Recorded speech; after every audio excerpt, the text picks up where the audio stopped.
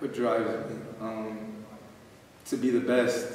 I feel like I'm a very hardworking person, so I just fight to become the best. He was like, when you do your running, when you do your push-ups, when you do your planks, try to chase the person from the other country. Try to be the best in the world, and that's what I'm trying to chase now. I'm trying to be the best in college rugby, high school rugby, club rugby, and the world rugby. That's my goal.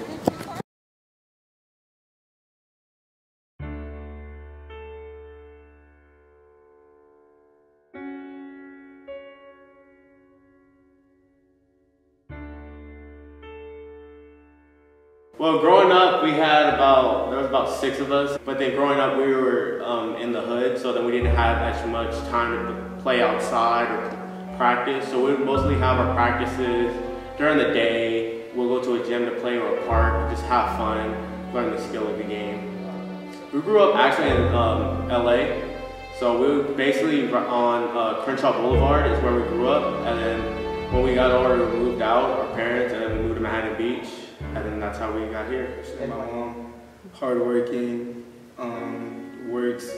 she works in Alhambra. She makes a long drive every day. She currently has custody of my cousins and is working to like keep them in with our family. So now she's trying to rebuild a new family within our own. And she doesn't have the most money, but she fights to make ends meet so I can do what I need to do, especially rugby. So I think that motivates me a lot. My dad, I see him a lot because he picks me up, but that's the only time I really talk to him because he works multiple jobs. He's a referee, he does jumpers, he's manager of Parks and Recreation.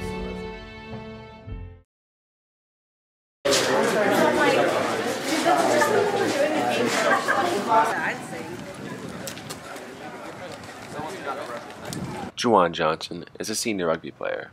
Despite having played the sport for just a year, it's changed his life in ways both unprecedented and unexpected. I started playing rugby actually last year, and I got into it after football because I just had a major injury. I broke both my wrists, and I was looking for a sport to bounce off of it because I had a terrible football season because I didn't really get to experience it. So rugby was like my aftermath, and I just wanted to play a sport that was as similar to football as possible. So how did Johnson go from never having played rugby in his life to attracting the attention of several major universities and colleges? I don't know, like, I touched the ball and they were just like, I was passing and they were like, you're a national. I'm like, what are you talking about? They're like, you're passing like a normal rugby player. I think it was just a love for like a football type of sport because I was missing football as it is. I think it just clicked because I needed something else to like relieve the past season. It just happened to me. Johnson's natural talent and ability inside and outside of the classroom made his college search criteria specific. Where was the right place to study for a unique athlete like Juwan Johnson?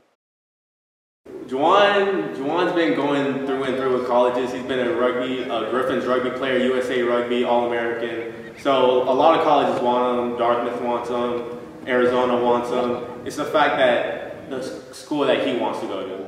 Well, basically, when I started looking for colleges, like I didn't have any idea like where I wanted to go. I knew what I wanted to study, but for sports, I was like, I filled in for the NCAA. I did all that stuff.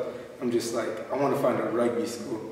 So basically what I did was I applied to a lot of colleges that had rugby schools, and then like they were hearing about me because I was just developing as a player, and I became really well, really fast. Like I got into the Southern California Griffins and like USA, high school All-Americans, like all the colleges starting to look at me, and then like my coach one day was just like, I have a college that I play rugby at, and he was like, what college is that? And I was just like, he said Dartmouth, and I was just like, well, that's interesting, where is that? And he told me all the information, gave me everything.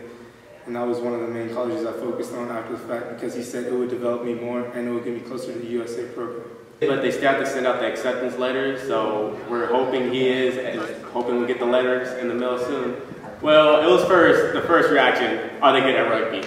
That's basically all Juwan cared about. So we found out that they were #1 in their division in rugby, so that was the first thing. And then we found out later that they're a really good, smart school, which would be good for Juwan since he's trying to major in nuclear engineering. Yeah, in college I'm studying nuclear engineering. Where did that come from?